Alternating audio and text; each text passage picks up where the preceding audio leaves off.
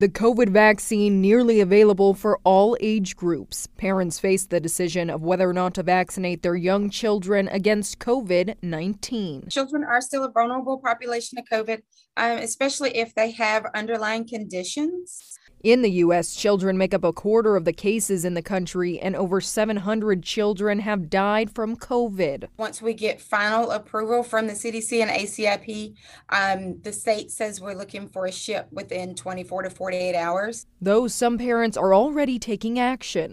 Hoover parent Shilpa Gaggar has a 10-year-old daughter who participated in the vaccine trials. We kind of got lucky, really, because my understanding is they only enrolled like 50 patients here in this area through Children's. Gaggar says her daughter was nervous, but she wanted to follow her family's lead and also get the vaccine. She did have friends and classmates who did contract COVID during the Delta surge, and that was upsetting to her. As a nurse, Gaggar says she tries to share their experience with other parents who are on the fence about the vaccine. She's very brave, and we're really proud of her for agreeing to participate in the science behind it all. Gaggar says if her daughter got the placebo dose, she'll receive the Pfizer vaccine through the study.